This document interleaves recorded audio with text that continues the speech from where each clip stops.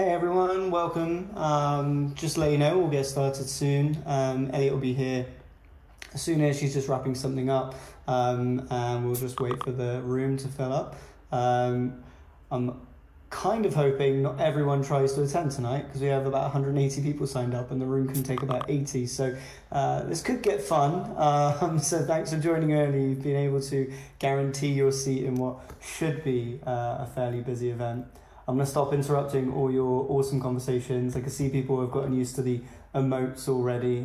So do play around with those and have fun. But yeah, just let you know we'll get started soon. Thanks all for attending, and yeah, I'll come back to you with the event set up in a sec.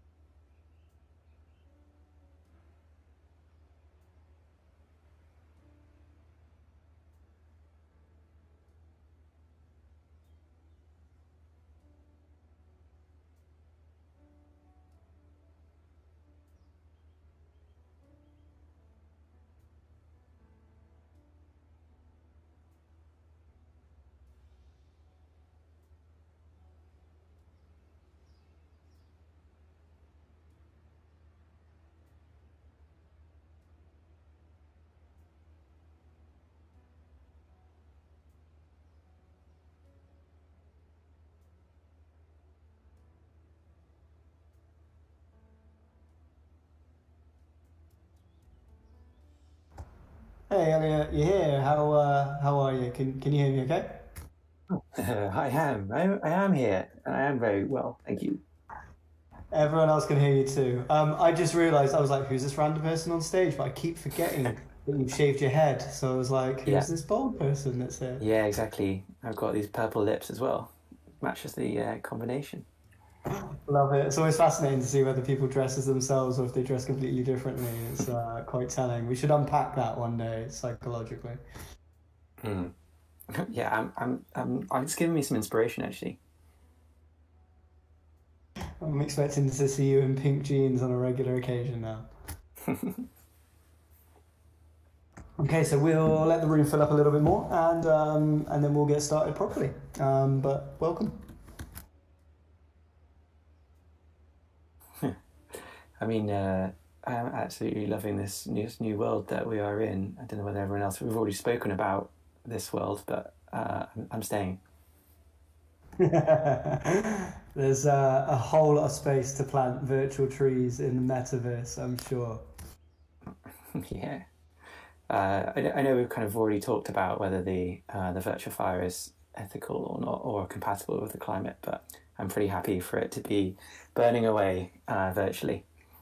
We're not burning any real coal. We're just burning virtual, highly sustainable logs behind us. So do not worry about the virtual atmosphere. The air is very clear here, and the trees Nice, are very well protected. awesome.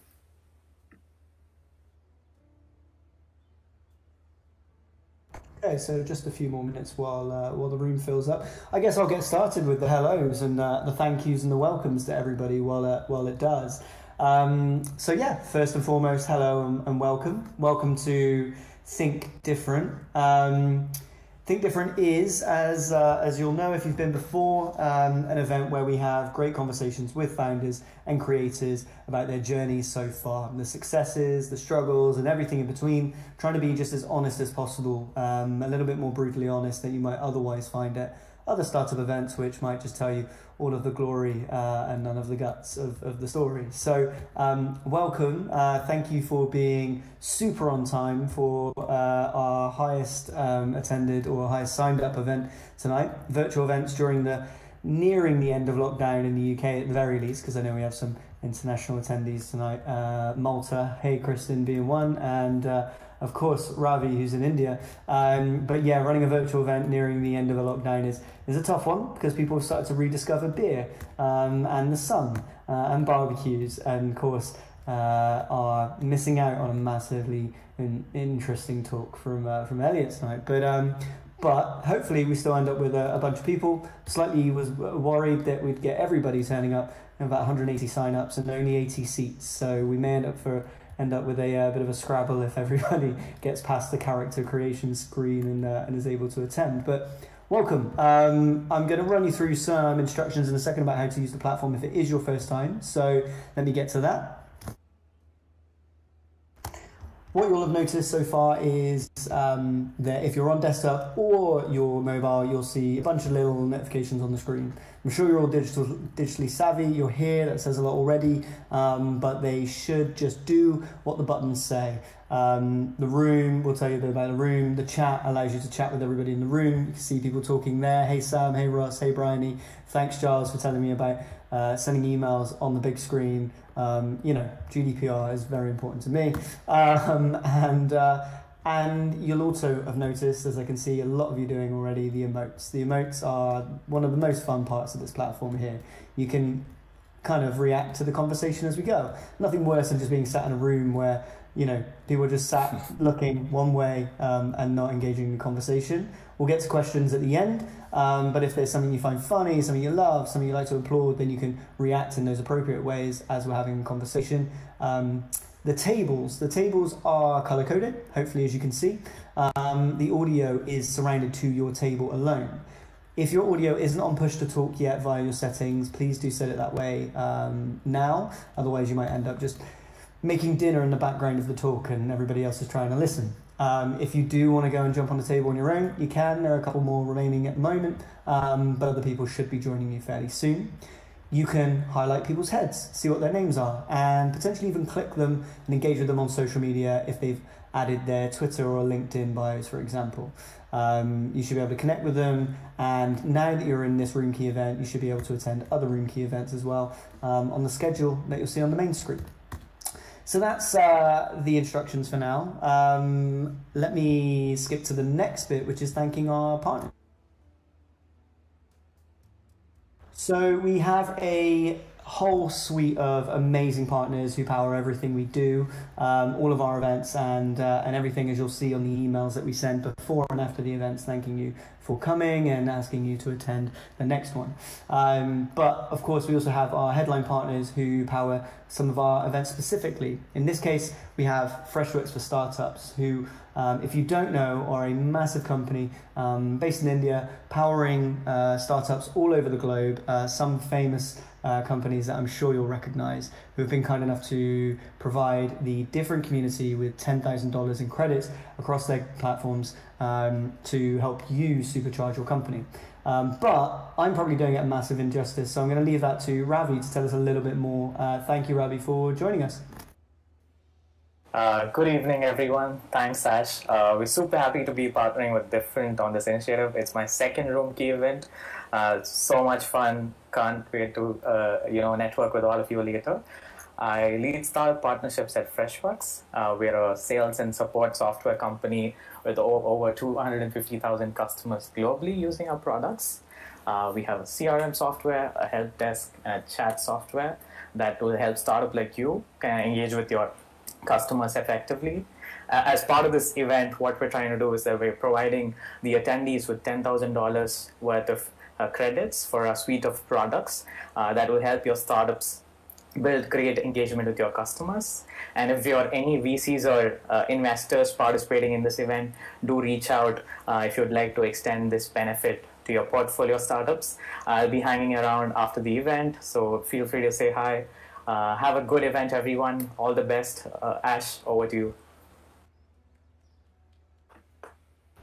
Thanks so much, Ravi, and thank you for such a great deal. I don't need to tell all of these fantastically entrepreneurial people about return on investment for a free event that gets you $10,000 worth of credits. That's a pretty decent ROI in anyone's book. But thank you so much to the Freshworks team for providing that to everybody here today. Ravi, if you want to grab a seat on one of the tables, then of course anybody can go and join you and ask you any questions. Pick a colour, any colour, and then we'll get on with the conversation with Elliot. So, Elliot, welcome. And obviously you had a massively busy day. It's been a very busy couple of weeks for you for obvious reasons, which we'll get to in a second. But how are you? And where are you at the moment? Thank you, Ash. I was wondering whether I should sit next closer to you, kind of budge up. No, we'll stay here. We're okay for now. It's always a good tension. Sometimes it's a bit too close, sometimes it's a bit too far away. I like to feel a little bit Graham Norton Letterman. So if you want to keep some space. Work the room, actually. Absolutely. Nice. I'm very sorry. This is good fun. I'm really, really well. Thank you. But so tired. Like today has just been just one of those days, and my goodness me. But I'm good. Thank you, man.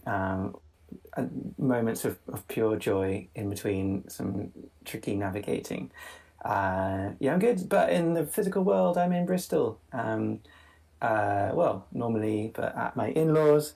And if you want to get all into the details, where my daughter sleeps, where like she's currently ill at the moment, so I've been in her tiny bedroom for a little while. So it's a bit of a strange arrangement. I'm happy that this is a virtual event and you don't get to see the kind of like the cuddly toys in the backdrop. But I'm good, thank you. Ash, thank you for having me, by the way. I'm sorry to hear she's ill, and we'll get you back to her as soon as we can. I know Ruchi's probably really playing a big part in keeping her healthy and happy, and thank you for carving out the time, and obviously what is not only a busy family time, but also a busy business time. I should say though, while we're just here, and just before I kick off into a barrage of questions, that you guys can share this. So if you enjoy the event, hopefully you do. Even if you don't enjoy it, share it anyway. Why not? But we've got, we're all on social. Of course we are. We're all millennials. Why wouldn't we be? The channel that you need to find us on is Instagram and LinkedIn primarily. We are on Facebook, but that's under our old brand name because Facebook won't let us change it because they're crazy. If anybody has any Facebook friends, holler, because I'd love to chat to them. But Twitter and LinkedIn, you can find us at Think Different. Share your views from the event. You can actually snap some photos of the event, and those will go in the main feed too. Back to you though, Elliot. Ecologi, talk to me. I'm fascinated by origin stories. I'm a big comic book geek. I love to know where people started.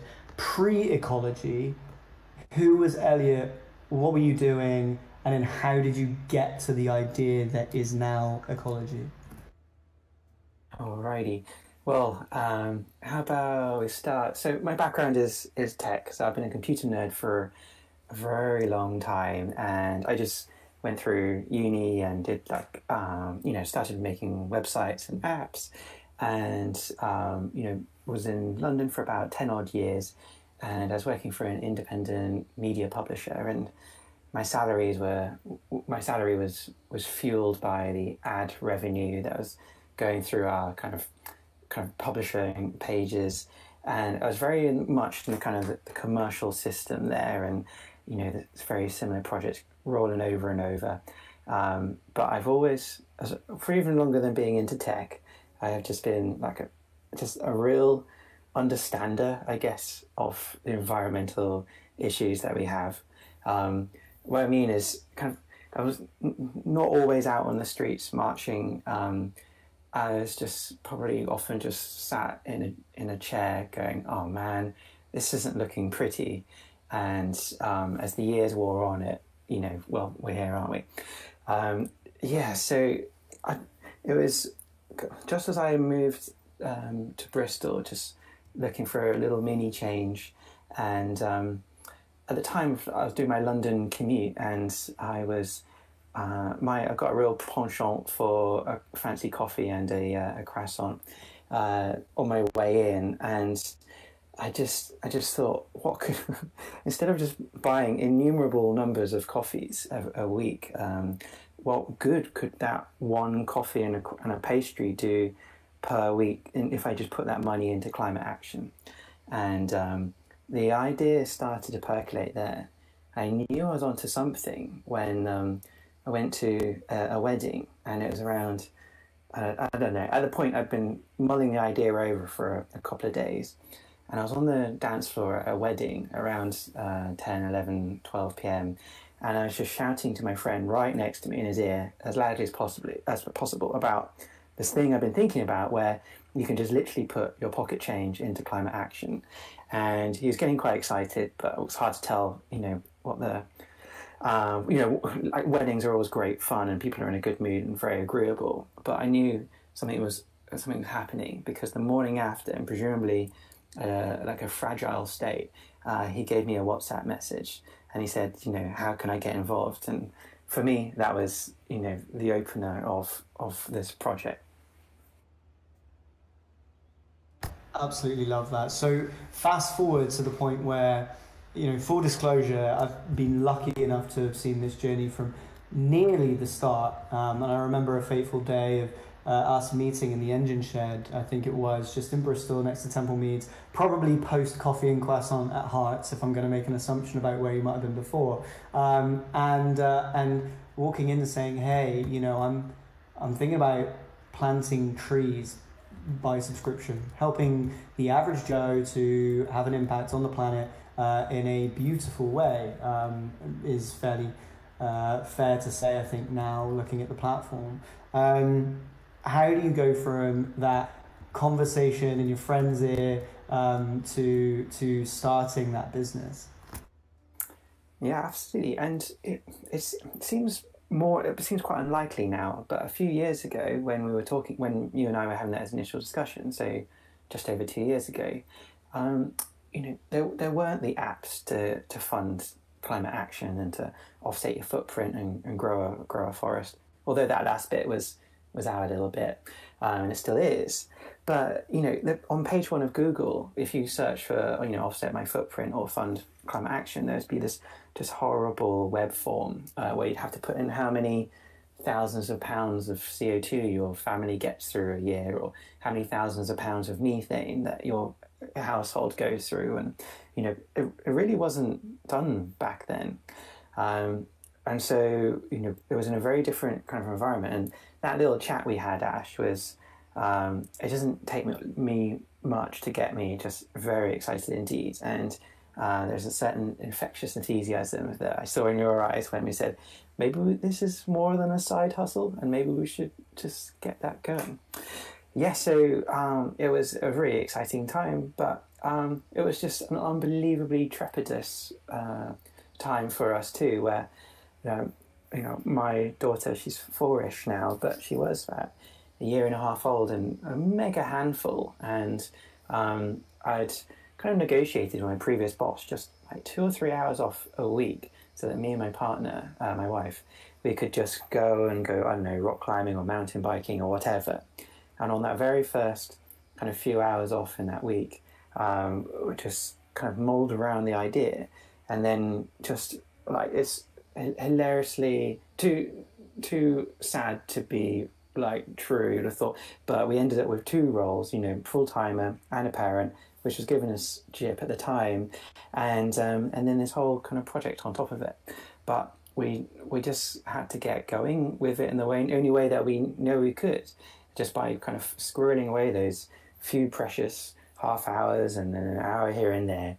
And it just seemed so unlikely that it would turn out. But I think that's like a real nice thing to kind of, for anyone else who thinks about, but I don't have time, and you can find time squirreled away in the corners of, down the back of the sofa or whatever. But my God, there were some tears. But over the few months since we launched, it's just been a real joy to have people who just share the kind of passion and the journey that you're on, and you just start collecting people basically if they want to come on board. I love that, and that speaks to the power of a business that's powered by purpose, which I'll get into shortly. But you, and I appreciate your transparency on this, mentioned, starting a business with a young family, and that is a big leap, right? It's a big leap for anybody. Starting any business at any time is a scary notion. It's a very expensive activity often. It doesn't have to be, but to those who haven't done it before, it's often a trap that we fall into. And I say expensive because I mean that from a capital point of view and a time point of view. We're learning a lot. It's one of the biggest learning curves we'll have, aside from potentially parenting. Although you might be able to speak to the parallels between the two. How did that go? I mean, you mentioned a couple of tiers there. Were there points where you were, were you ever swayed on your vision of this is the company that's just going to exist? And did you think it would end up where you're at right now, which I guess we'll get into shortly? It just at the time it didn't make any sense, and on reflection it didn't make any sense that we would do this. So I talk about my wife a bit here because she was my first co-founder, and then we met a good friend who's the third guy, the third person in our crew. But for me and her, it just didn't stack up at the time. I mean, there was no time, and we just needed to make it work. And I just knew that kind of nagging feeling that I didn't get from all my previous work. You talk about the amount of time and money put into it. I mean, it's absolutely brutal. And now, since doing this, I look at any business and I go wow, well done you. It's just unbelievable what sort of kind of, my background is tech, and we used to call it feature creep, and just you go oh, maybe we'll start a new project and go, oh, okay, so there's a that GDPR thing, and then you add in something else, and it's just absolutely bonkers. But fortunately there's every next step is always surmountable, and it just meant that it was one foot in front of the other. And I'm painting a bit of a picture here, and to know me, I'm a bit of an optimist generally, but it was just absolutely nuts. I just can't believe we freaking followed through on this, given that my background also, I'd moved from London to Bristol in part because I kind of burnt out from when I was at this kind of media publisher, so back-to-back meetings, and I felt like a changed man from that, and I needed a recuperation. And but what you can get from a purpose kind of driven company is this kind of it feels like a riptide beneath you. You might just be floundering, going, oh my God, it's crazy. And then all the time there's this tide that's just kind of pushing you, and you're just going with it ultimately. And if that's the journey you want to be on, then, it can just totally take you there. Yeah, for sure. So I love the slightly oxymoronic approach there of, hey, needed some respite from London and the daily grind and potentially the damage to the mental well-being there. So what we'll do to relax, we'll start a company. That seems like quite a crazy thing to go and do, which I guess comes back to this profit and purpose piece, which is that you mentioned a couple of things here. One, around building a company whilst being able to go mountain biking and things like that, and collecting people, which is probably far easier when you've got a very deep and clear purpose to what you're trying to build, i.e. a positive impact on the planet in a very apparent way. Under, again, it goes without saying, a beautiful brand, which I know Lucy is headed up and driven forwards. Was this strategic? Cat amongst the pigeons, devil's advocate here. The purpose-driven part of the company seems like it's inherently part of the business itself. Did you ever want to do that at the sacrifice of profit? Do you ever want to make money at the sacrifice of impact? How do you find that balance? And I guess the company's not a charity. It's a limited entity. I wonder if we can explore that and unpack it just for a little moment. Yeah, absolutely. I mean, it's now basically my only major role to get right is that balancing of profit and purpose. So there's one clear thing that we're just trying to do. We know from the research that's out there, there's enough climate solutions that if we funded them, that would add decades to our carbon budget. But we also know that there's enough people and families and businesses out there that have that kind of pocket change in their own pockets to be able to contribute something small. But if we act as the bit in the middle and round it all up, all that pocket change up into something meaningful, then we've got this kind of really rare opportunity of halting and even reversing effects of climate change and biodiversity loss. So that's the only motivation that any of us started what we're doing, and so it makes sense. This is a non-profit, it's just as altruistic as it gets, and certainly we knew that money was never going to come around or even be a faint glimmer of as in like personal gain at all.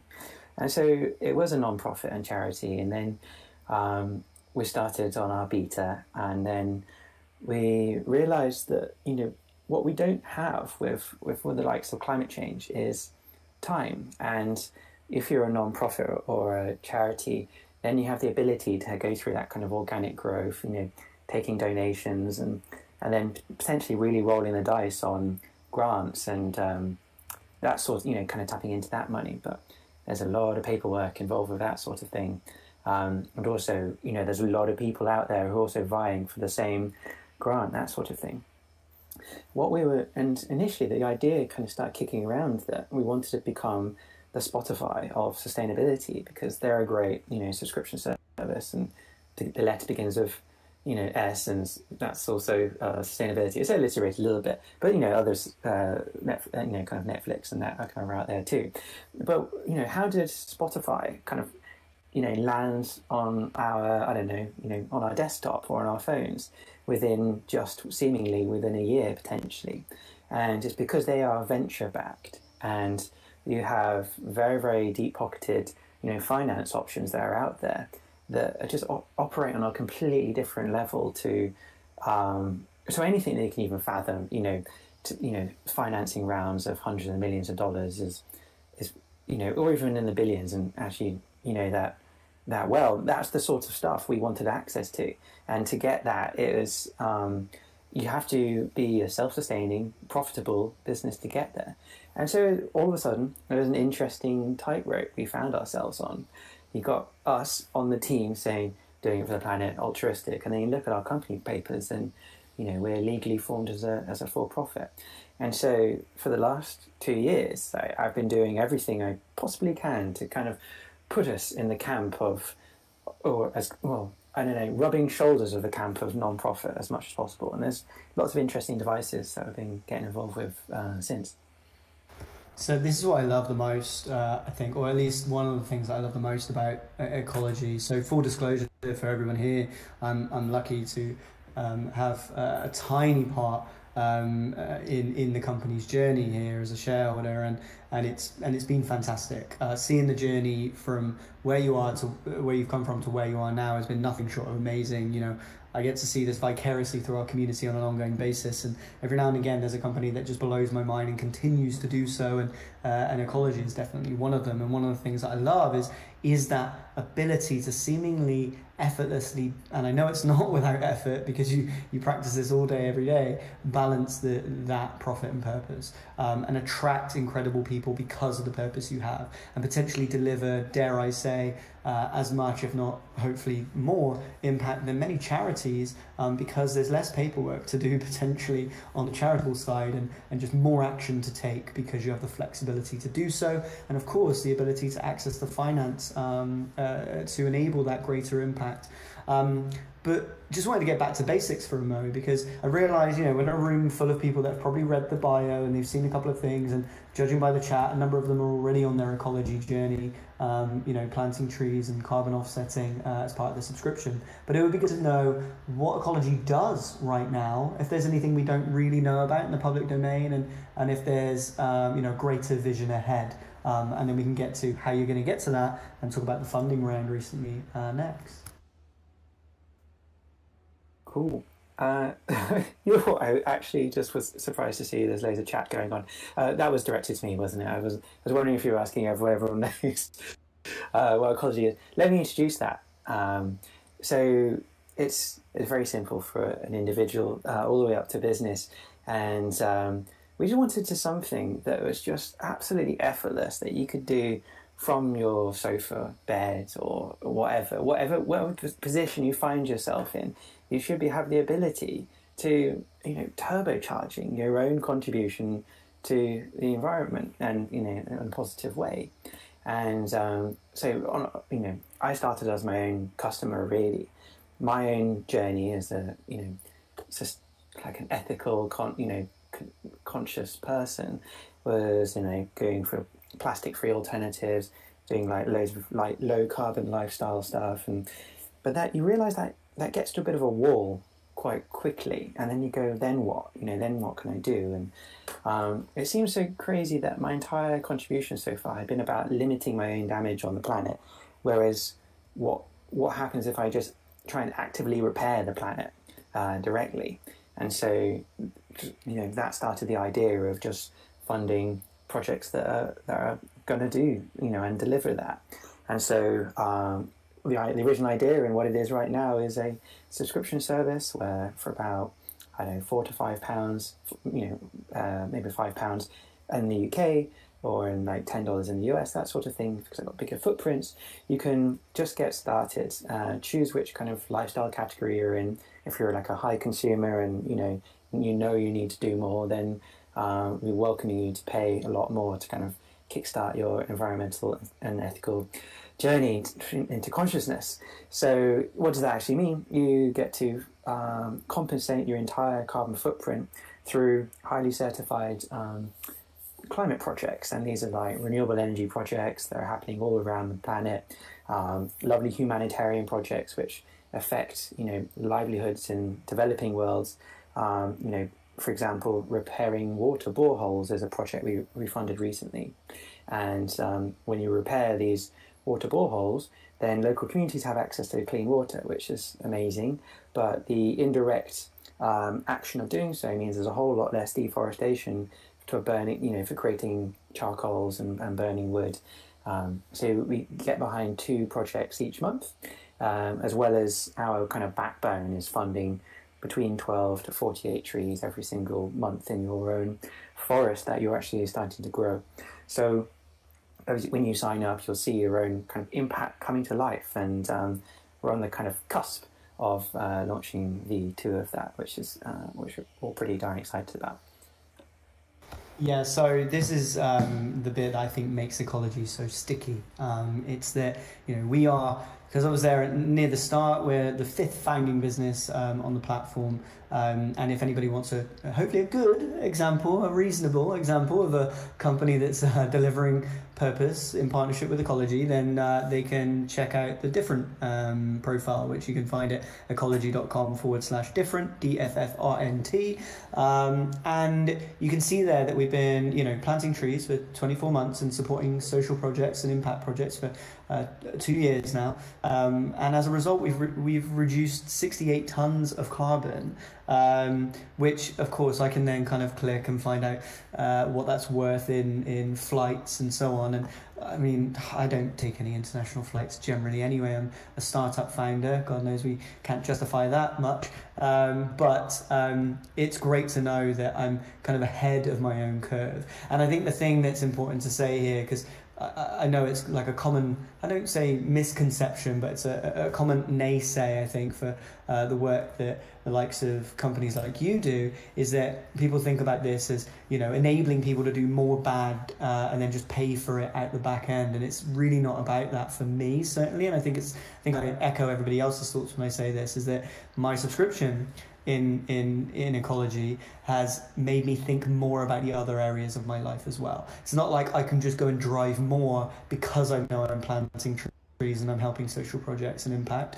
It's that I actually drive less because that Ecologi profile was almost my gateway drug to sustainability.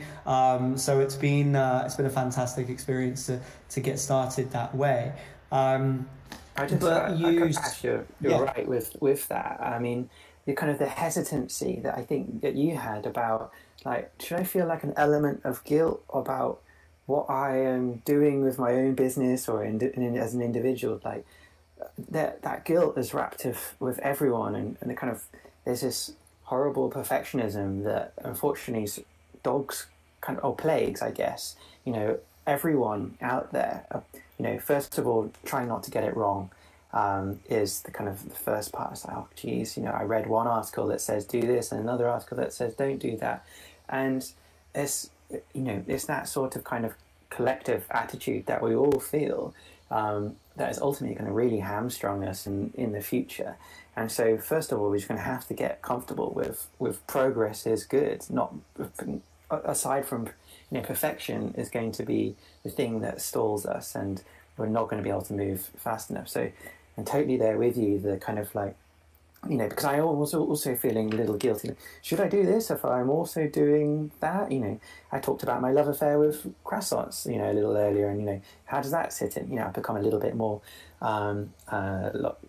plant-based these days. But we shouldn't kind of shout down anyone who's kind of making that little mini journey. And then, as you say, when you do a few steps, then in the right direction, then it feels great, and then it's a bit of inertia there.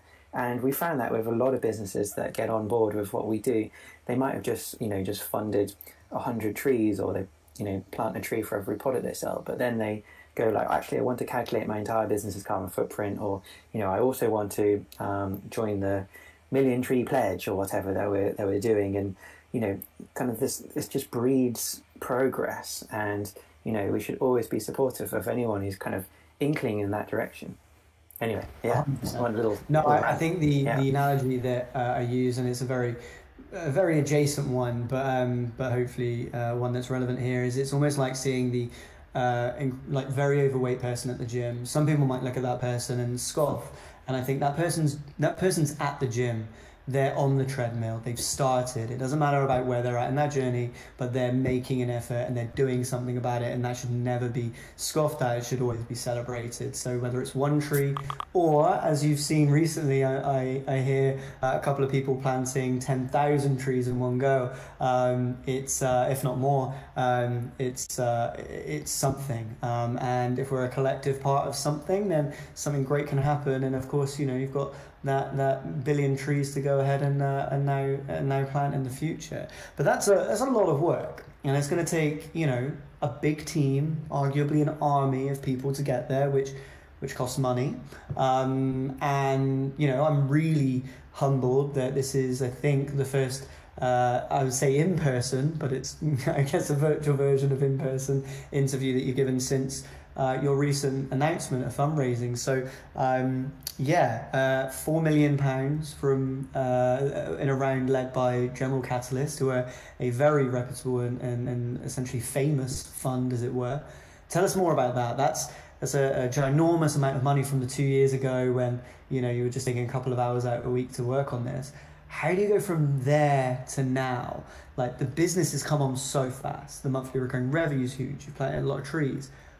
Talk us through that journey so far, as brief as it may be. Yeah, absolutely. Well, a learning process. Like, I just not exposed to any of this before, and not expecting to, not pretending anything otherwise. And it's been interesting. Yeah. So we had been like a volunteer team, and just like a group of people just hammering away and doing this, and then for a good year, it was either no money or about £700 a month each, and it was just down to the bare metal. And and then today, bringing on an incredible investor that was responsible for Deliveroo and Monzo and Airbnb and stuff. It's freaking awesome. But I sort of felt like I had some really fantastic kind of early conversations with investors, and I knew enough to know that it's a slog, and I thought, I'm feeling like we're just going to kind of like just rock up and then take their money, and we'll be on to the next bit. But you just go through the process like anyone does, and dear God, absolutely nuts. I mean, how anyone managed to achieve this, and not to kind of blow our own trumpet, but having seen it firsthand, it's just mad. Also, I think kind of our investors are quite late stage investors, and they're expecting, that there's this kind of infamous due diligence phase right at the end, and that was actually 80% of the work, and there's none of it's them. It's all you, and going like, show us your policy on. Okay, right, no, don't have that. It was just unbelievable. But it's about people and connection, and just staying true to who you are, and not just giving them BS, because they're very astute people, often who have gone through this themselves and have a lot of little detectors, BS detectors about what you're on about, and you very quickly gravitate to those who. For me, it was those who asked the kind of very different questions. A lot of investors, extremely numbers based, which is I really get. There's a lot of cash involved there, but there's every now and again just some investors who come along, and their kind of line of questioning was that you just knew that they got it, and they knew what the kind of the challenge at hand was. And when it came to General Catalyst, the kind of questioning was all about how we balance profit and purpose, which is massively close to my heart. They're talking about kind of the end game, where it's going to be really difficult, that kind of narrative, when, let's say a few years down the line and things are, a lot bigger, I hope. And, it's all very well for me rocking up and, talking to a group of people like this every now and again and saying, look, I'm just this kind of down to earth guy who's just really worried about the future. But soon it's going to be really hard to kind of have the human element behind things. And General Catalyst, they kind of got that was so important, like almost kind of the aim of the game really for what we were needing to achieve. They knew that like crowdfunds are going to be a big part of what we need to do, that the community has to ultimately own Ecologi or be a big part of it. They got the fact that we always we need to take transparency to the nth degree. There's a lot of plagiarism in the kind of the techie world where, your ideas can be borrowed very quickly. Well, just imagine that, plus actually showing everyone in the world, all your suppliers, supply chain, receipts, just absolutely everything. And so, we show our hand, which was, has meant that there's been a lot of other kind of ecology types. Ashton, you're the first to actually show me the kind of the proliferation of the ones that you come across as a kind of part-time investor, and that's all out there. But General Catalyst, they knew you'd have to kind of do everything out in the open, and be also just a little bit vulnerable as well, and just say that we don't know all the answers today, and kind of come join us, because we are going to get things wrong, and just shout at us when something looks a bit off, and that's our opportunity to take it on board and kind of work with it. And I think really that's going to be our shtick, from now until the end of time, wherever that bitter ending will be. That's going to be our kind of defining thing, is to just be the kind of the rare glimmer of humanism in what otherwise can be like a very kind of cutthroat business world. Yeah, I was going to say, one, it's very enabling and encouraging to hear that, some of the most well-known investors in the world are more human than those who aren't, and maybe that's a key differentiator as to why they've been so successful. And fantastic for you to, of course, have them on board amongst a portfolio of household names. But yeah, the ability to jump on your website, click a few buttons, and end up at your public dashboard of customers, how your revenue is growing that day, that hour even, and seeing who's cancelled and what the churn's like. Luckily and obviously the numbers are very outweighed in the positive, which is fantastic to see, and obviously why you've attracted such great conversations. But yeah, just I guess on a short note, curious as to if you think that was a key piece of help for you, that building in public cult that's happening at the moment.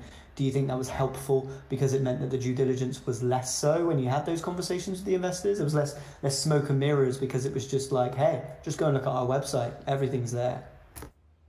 Yeah, absolutely.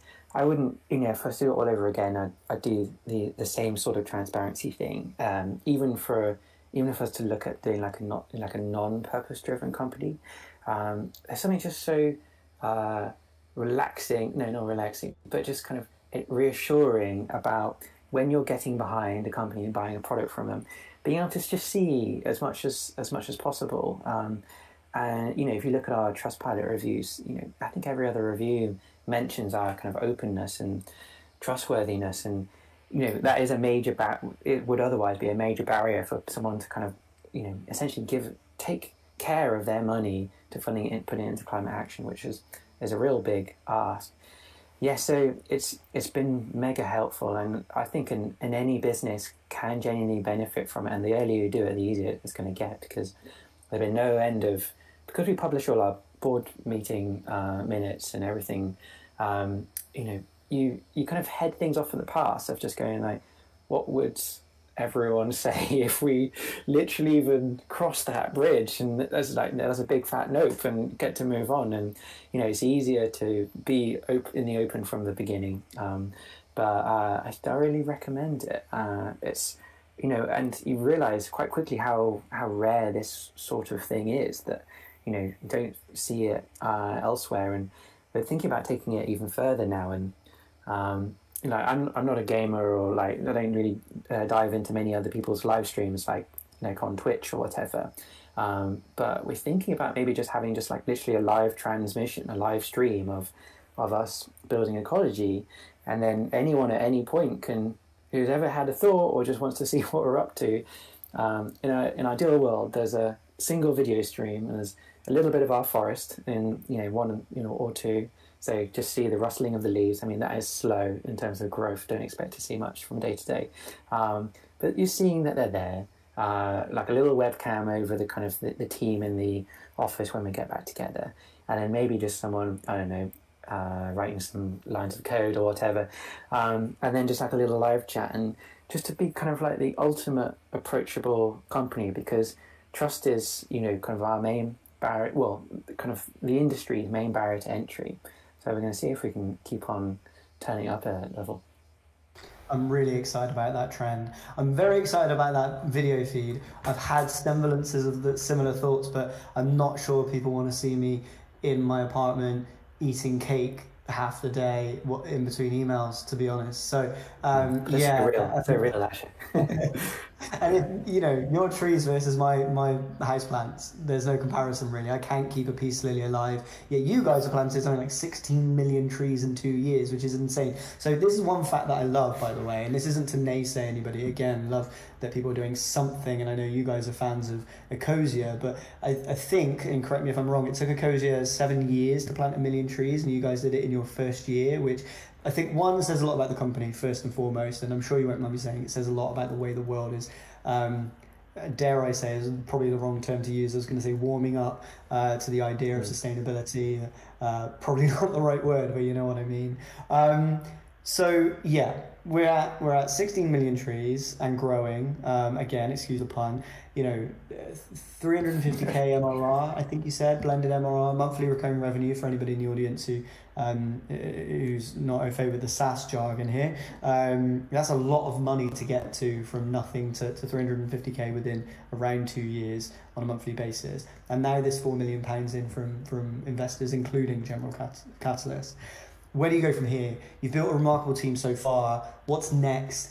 And what are the challenges you foresee going forwards? Good one. So it is it's a different type of hard now. So I think, for the last 6 months I've been in kind of an investment world, and it is kind of absolutely shocking really that such a thing can take so long. But a lot changes in those few months, and now it's just like, oh man, we haven't really checked in with the last, however many, load of customers, and, what they need from us. And, the kind of dynamic has totally changed. And, for example, paid media, so like ads on Facebook and Instagram, that's just got a lot harder, since iOS 14, the latest version of iOS came out. Really hard to track people for the right reasons or whatever. But okay, yeah, well, that was a really handy way of just immediately growing wherever we pointed to, and you have to do reset every now and again, and so like you're saying with Ecologi, who I think it was like that. It took them 7 years to plant. I think about like 5 or 7 million trees. And by the way, like they are our ultimate heroes, and we model a lot in our in the kind of in the shadow of where they're really trailblazing. Absolutely love those guys. But next step is just leveling up everything. So now we've got 16 million trees to our name. We can't go long periods of time now without saying we've visited all our trees to see how they're getting on, and all sorts of new projects that we're getting behind. And so we're kind of concocting all sorts of kind of project-specific teams to go visit our our impact all over the world. And it's just another level of or it's like a completely fresh challenge to how it was when we got going. And when we got going, all you can really hang off is just building the product for yourself and your buddies around you, and and with that it's interesting. You also think that your buddies are going to be. You go like, okay, how many buddies do you think I could sign up to this thing I'm about to launch? And you think 50, and then it's 5. It's like, okay, all right. So this is how it is then. And you get clever, you get strategic, and and then comes the graft really. But it's absolutely bonkers. And when you're kind of working to kind of the capital of trees rather than money, it's that kind of gives you kind of like a little cheeky angle and a little cheeky confidence to kind of to push things. And when you're talking to businesses, you can throw down the planet frickin' on fire card. And if someone says to me, "Oh, I'll book you in for mid-August," I'm like, the planet will have warmed by 0.05 degrees potentially by then. Do you really want to frickin' do that? And so you kind of there's kind of an interesting phase of using what we had to our advantage, and again, a little inertia in the early days. That's quite alarming, scary, but definitely encourages action immediately. And that's one thing that I'm loving seeing from the eternal Ecologi Slack, is that there are ongoing conversations about product development and improvements on a constant basis. It's the most active team that I've ever been passively part of and seen, and it's amazing to see how you guys interact with each other, regardless of how many of you are in the Ecologi army now. 2, I'm going to, for better or worse, pretend that I came up with the idea of calling groups of teams in Ecologi treams, just like Monzo have their Monzonauts. That way, if everyone thinks it's rubbish, they can blame me rather than you, and you don't get any blame for it. It's pretty good. But it's not. I'm not all there with it. Dreams. Okay, cool. Yeah, I love that. And then I guess that leads into what was going to be my final question, and before we open to a question from the audience, really, and it's quite an open-ended one, which is that what I love seeing now with that product development I get to see from inside the Slack is that there's constant development to help companies do more on their own impact. The Ecologi ability to connect to via Zapier now means that I, as a company, can plant a tree for every paid member that joins and stays every single month, meaning that the Dffrnt forest is growing on itself kind of exponentially the more that we add more members, and that's going to continue to grow, which is amazing. Every time Stripe processes a payment, we plant a tree, and away we go. That's awesome. You're doing things with Shopify where you can, of course, offset the carbon footprint of purchases as you buy something, and that's happening across so many different platforms. Are there more things to come like that? Are there things that we should be looking out for from Ecologi? But what do you think small businesses and large alike in the room could and should be doing to leverage this sustainability approach for the world, both for business growth, but also for humanity as a whole, I guess? Yeah, absolutely. I mean, I think the last thing that's really rubbish at the moment, especially if you're a business owner, is trying to understand what your actual carbon footprint is. And I don't know, probably people in this room will have kind of Googled, how do I calculate this? And, it can be incredibly expensive. And so we want to kind of take our ecology approach to kind of to keeping it as cheap as humanly possible, and for the planet benefit, essentially. And so we're working on a what's called Ecologi Net Zero, where you can essentially understand your entire business carbon footprint in real time. And I've seen it in front of my own eyes, and it's pretty eerie seeing your footprint increase like during the day as things happen. And that's through integrating your kind of accounting or financial software. It's really, really neat. And so we're looking for people to join our kind of beta waiting list at the moment, which is cool. But that's our kind of next big step, because at the moment I think that we can quite easily fund good climate action. We're going to be launching like a little shop front for all of our projects, essentially. So if it takes your fancy that you're really passionate about, let's say you're in Australia and you're really passionate about restoring wildfire-stricken areas, then you can just get behind those projects, essentially. So a little shop and a tool for calculating your business's emissions too.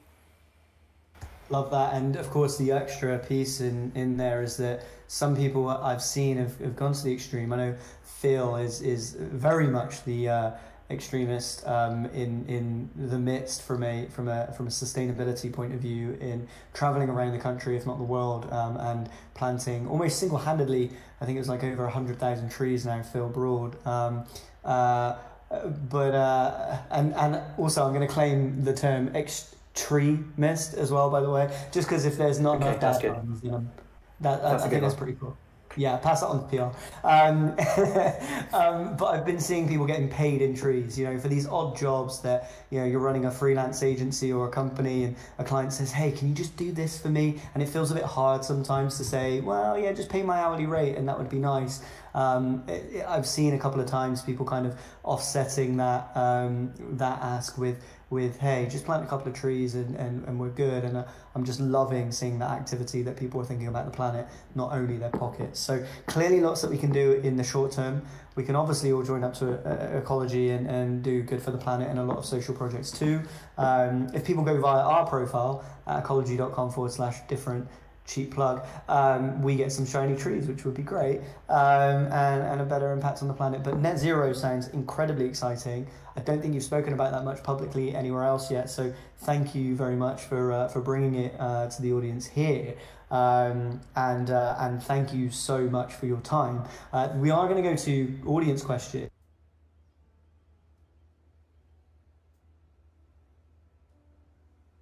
But actually, first and foremost, before we do go to audience questions, I just want to say a huge thank you to you, Elliot, for spending the time today, and get everybody to explore the Roomkey app a little bit more with a round of applause, and join me in thanking you. Awesome. Well, yeah, thank you for having me on here. It's been awesome to properly chat through. Love that. So, thank you everyone for engaging in that. Super helpful. Helpful for the screenshots as well, which is great. So yeah, the question that Anne had. Anne, I'm very happy to pass you the mic if you want to ask this question. You can just raise your hand. See raise hand as an emote, you can do that. If you pop that on there, then I will come to you and ask that question. Otherwise, I'll just ask it for you. I can do that then, that's fine. So, Anne's question was...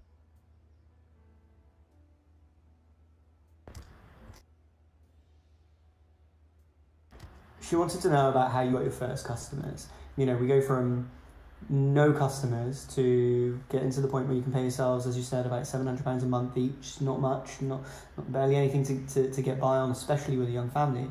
To the point where we're doing, over £350,000 in monthly revenue. That's quite a hike. How did you get your first customers? How did you grow those? And how did you get to where you're at? And did that strategy change, or have you just been rinse and repeating the same thing that works over and over again? Is there a secret sauce we're all missing here? Good one.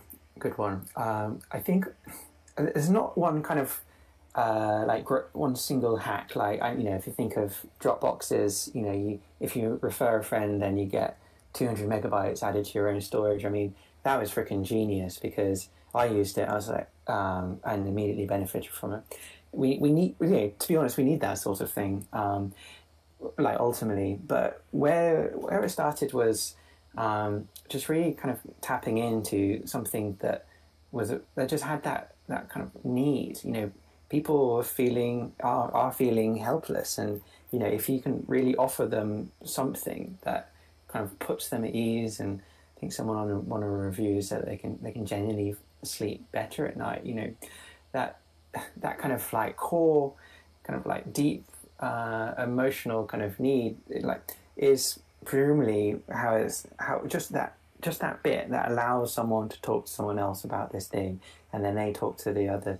But I think it's got to be the initially thing is just thinking about where are your super fans and just making time for them. So speak to people who have been kind of outwardly vocal about what you've been doing.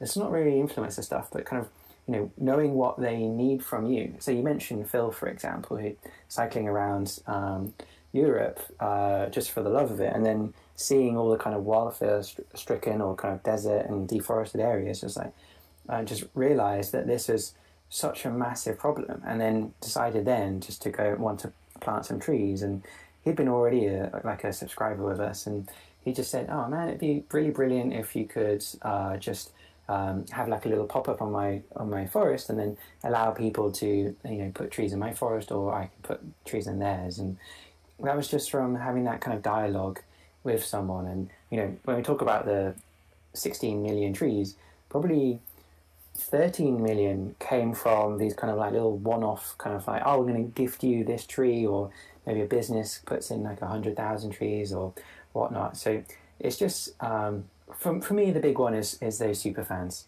and just talking to them, loving them, and then seeing where they take you. I can't speak more to that, really.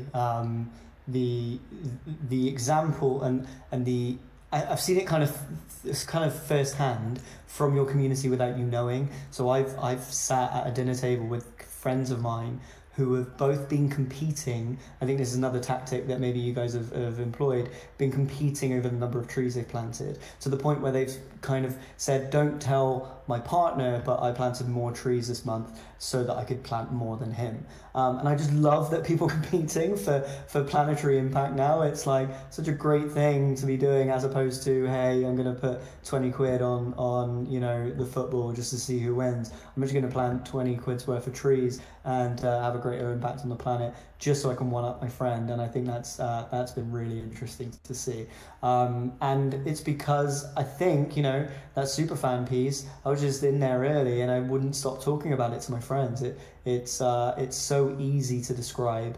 And I think that's a key thing that I see lots of startups gaining traction from, is making something super easy to describe to their friends, and making it super lovable. And I think it goes without saying that the beautiful nature of the brand is a key piece here. So many sustainability companies are boring, and Ecologi certainly isn't. So it's easy to describe, it's beautiful, and there's a competitive nature to it. That combination becomes really interesting and really powerful, and that's why you're at the point that you're at. I'm going to come to Alex in a second. Alex, be ready with your question, because I saw you put your hand up for a question there. But Reese has asked the question in the chat in the meantime, which is around your APIs and plug-in ability to other platforms. In his example, namely WordPress. Just wondered what other things that you guys plug into from a technical capacity, and how Ecologi can be used more technically. Nice. Yes. Well, welcome. Check out the API docs at the bottom of the on our footer. So with, as Ash was saying, something like Zapier or Zapier, never sure which one, does allow you to connect with anything, and I'd be really surprised if there wasn't a WordPress adapter for that too. I really love the kind of the wonderful combinations that people and businesses bring to be able to make impact happen. For example, for every, I don't know, there's this one where I think when it's a ad company, and internally in their own team they've got this kind of sales manager, and then when their sales hit like a certain number for a certain person. Like a tree goes into their forest, and there's like a no code implementation is really neat. Yeah, so you plant trees, you can fund certified carbon offsets, which you get the certificate at the end saying that an amount of CO2 has been offset. And just get in contact if you figure out a way that we've not thought of, because it'd be great to hear from you. Yeah, Dennis is running regular webinars now as a champion of the ecology stream, as it were. He's doing fantastic work, so definitely join one of those if you have any questions. Alex, I'm going to come to you with your question. It looks like on the question that I asked on behalf of Anne, there was an extension to that around paid advertising. I think you've used something quite novel there as you've grown. So I'd love to come back to that in a second. But let's go to Alex for his question. Alex, I'm going to offer you the public mic, so you just need to accept that in a second and then ask your question. You should have that now. Here you go. Go ahead, Alex.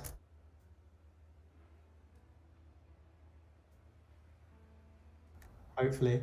If you might need to press to talk. If you're using desktop, it might be T, and if you're on the app, you might just need to press to talk.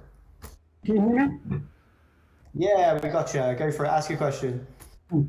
To start, we're huge ecology fans. We've about 5,000 trees in our forest, and we had a recent use case where we incentivized customers to leave a positive review. In return, we planted a tree for every review that we got, or maybe 5 trees. We got 30 positive reviews from that and a ton of trees planted, which was really good. So yes, we're using it as an incentive factor as well to be able to make good for the world. But onto my question is around the investment raise that you've just done, Ash. Sorry, thanks Ash for having me, Elliot. What did that process look like? Like, how did you get in talks with General Catalyst? How did you choose them?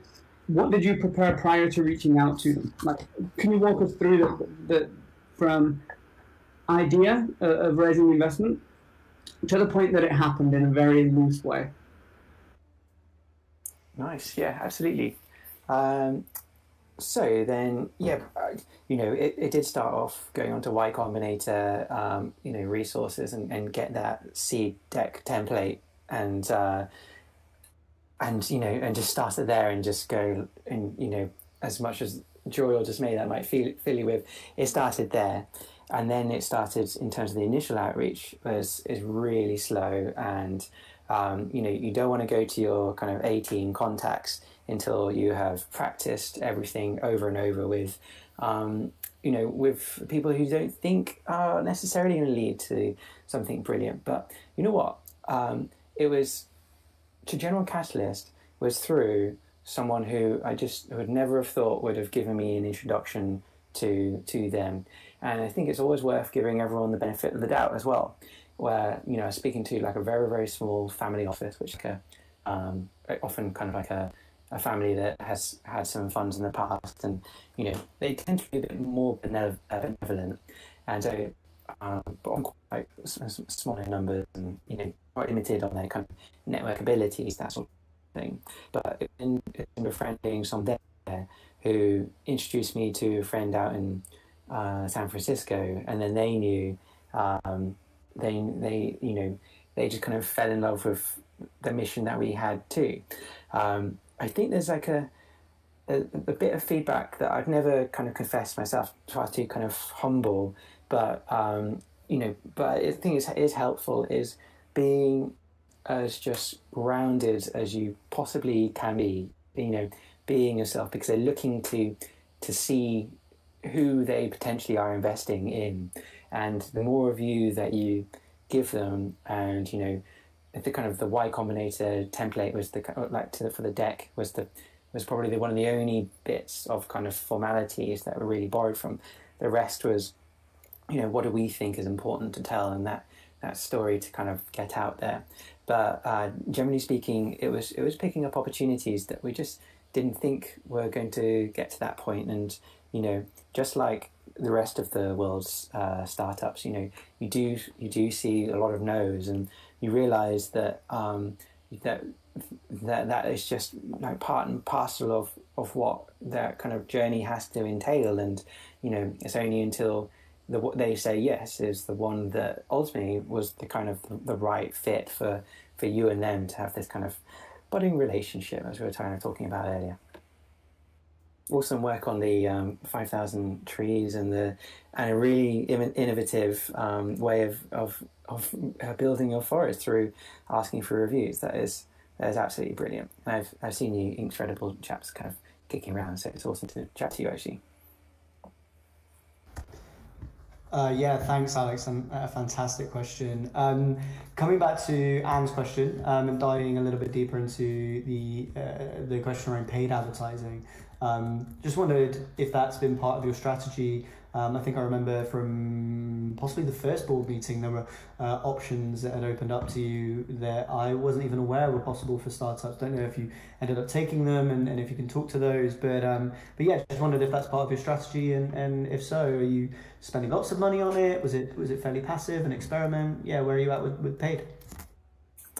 Yeah, a bit of a journey, and it's really interesting. Paid advertising, it's a little bit like PR. Like, you can't always attribute the effect that someone had when they kind of scrolled past an advert and then told a friend about, I've seen Ecologi around, and maybe they convinced their boss into signing up. So there's a slight kind of wild cardness to it, but there is obviously the kind of the direct conversion stuff that you get to, and to a certain extent, it's changed. Before we were chasing kind of the direct conversions, and then you realise you've got to go slower than that, and just start to build up a bit of an idea of what your brand is in what's called upper funnel stuff. So not asking them to sign up, but asking them, but showing them the sorts of things that you're passionate and get behind, and you can tell there's an indirect kind of uplift of when we do like a big kind of upper funnel campaign that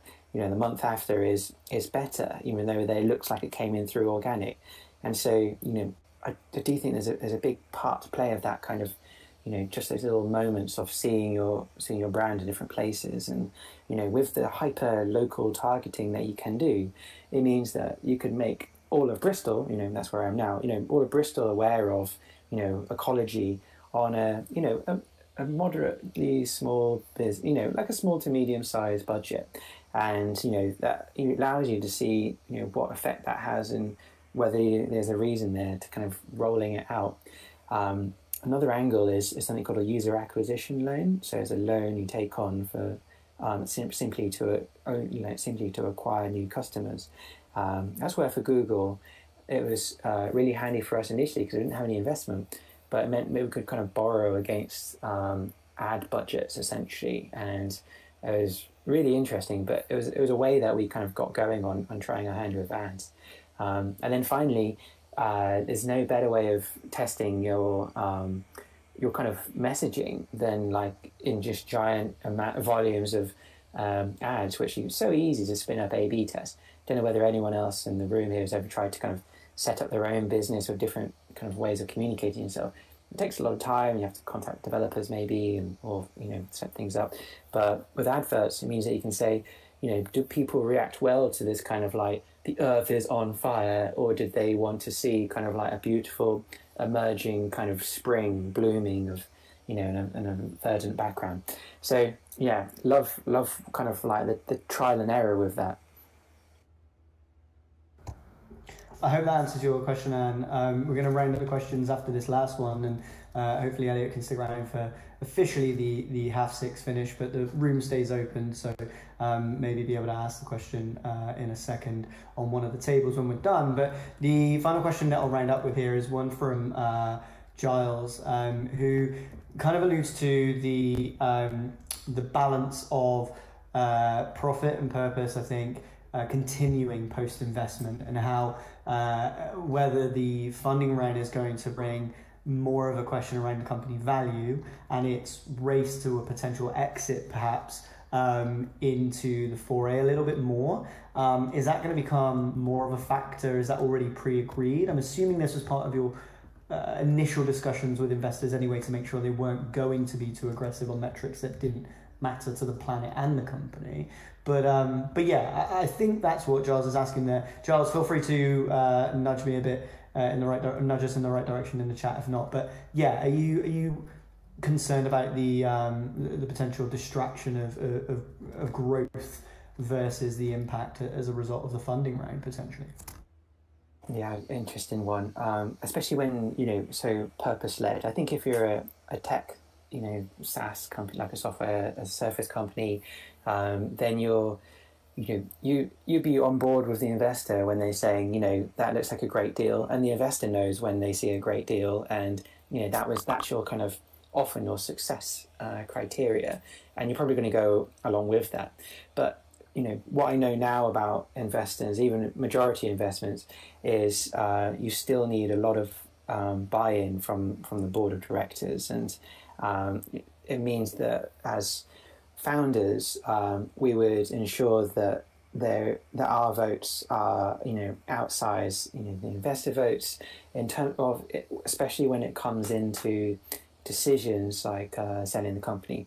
When it comes to selling a company, generally speaking, for like normal like investment documents, you do need a lot of consent to let that happen. So it would only ever be with our own blessing, really. And it's the sort of stuff that you need to kind of talk to the would-be investor and have them write it down, that in the future they are absolutely fine with us making the call on what an eventual acquisition would look like. For me, you see the rise of Microsoft in the sustainability space.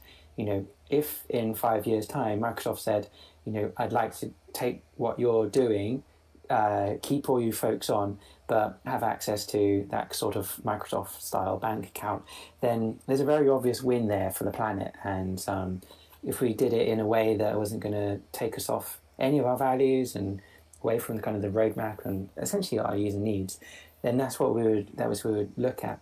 And ultimately, we are going to fail very, very quickly. I don't know whether you've seen like companies like Oatly, when they took on investment from investors with kind of spurious backgrounds, and that's really damaging, and they're still licking their wounds today. And that's the same. It's going to be the same with us in the future. And so, an investor can't ask us to do something that would ultimately negatively impact our own future. If our community isn't happy and they're at the heart of all of our decisions, then we're never going to get to hundreds of millions of subscribers. And, so there's kind of helpfully, we are in it for those reasons, and elements of profiteering aren't going to happen unless our community says that's the right level of, way of handling the funds, essentially. So there's a kind of little safety mechanism brought in there, and I hope too with larger and larger crowdfund rounds as well, where our community becomes like a really massive voice in what we do. Fantastic answer to a really good, solid question, and a fantastic roundup to what is, I think, been a fantastic conversation. So again, thank you everyone for joining. I'd love to invite you for a round of applause for Elliot and his time tonight. Thank you. That's awesome. Thank you, Ash, and thank you everyone for checking out the story. So love to hear from any of you and everyone. So cool. What should I do now, Ash? Hang around? Now, if you want to pop onto one of the tables, I feel like the green one's probably most on brand for you. So if you want to click on one of those, head down there. People can join you for a chat.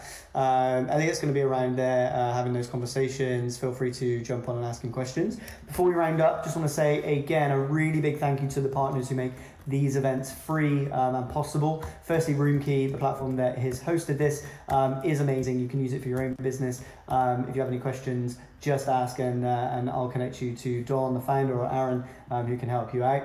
All of our general featured partners, Atomic Smash, Bello, DZ, FDWorks, Freshworks, and Rocket Makers for powering Dffrnt itself, which I'll get to in a second. And of course, Freshworks for startups for powering this event specifically tonight. And they're a fantastic deal for $10,000 worth of credits on their product. If you're running a company, it'll definitely be helpful for you. Do check that out. And Ravi is on the green table to have that conversation with if you wish. Dffrnt itself is a business. We're not just running free events. We provide business benefits for creators. Building a company in a way that Elliot has built it and his team is not without its challenges, as I'm sure we've heard, and it's much easier to be done with a friend. So I built Dffrnt as a friend with benefits for founders and creators who are building any business, anywhere, at any stage. If you have any questions about that, you can ask me at any time. Tweet us at ThinkDffrnt or find us on Instagram. Our website's fairly easy to find too, and you'll get an email about this afterwards, possibly tomorrow, because I've got some dinner to go and eat in a second. But these events happen generally every other week. I would love to know who you would love us to interview. So tweet us the person that you would love me to interview the most and you'd love to hear the story from, and I'll endeavour to try and get them on board. You can come and watch them for free. And then, we'll see you hopefully at the next event at Roomkey in 2 weeks' time. In the meantime, you know where to find us. I'll leave you to chat. Thank you so much for coming, and we'll see you again soon.